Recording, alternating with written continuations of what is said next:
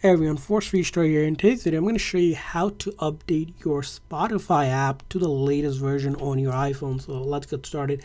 Now, in order to update the Spotify app, it's going to be really simple. We can't do it right from the app, so we need to go into the App Store on our iPhone.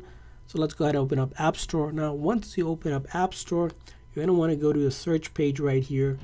And from there on, we're going to go ahead and search for Spotify.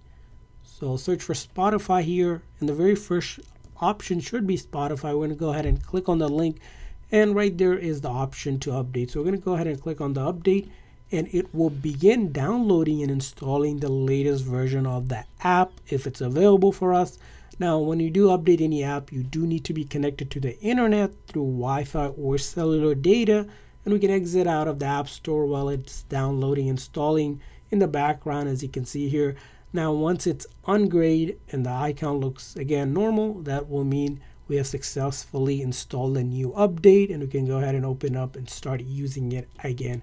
Now, one thing to keep in mind is on the App Store, if you see instead of update, you see open, that means your app already has been updated to the latest version that's available, and you don't have to do anything else.